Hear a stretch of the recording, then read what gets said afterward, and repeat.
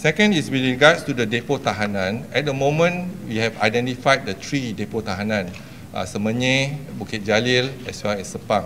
So our action plan is just like enhanced MCO. We go to the center, the 3 centers, and then we screen everyone, whether it's a party, orang kena tahan, or even the staff. So we have done that for the 3. But now we are discussing in terms of other detention center.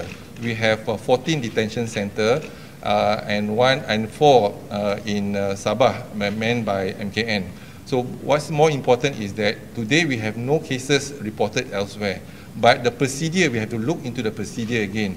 Those admitted into the detention center, whether they need to be screened or whether they need to be tested. So I think we are formalizing the protocol for the admission. But certainly the request is for us to screen and test everyone before they've been admitted to the detention center, so that we do not have such what you call that outbreak in the detention center. So I think this is something that not only detention center but also in prison, but also in other detention. So we are looking into this seriously, whether there's a need for us to do so.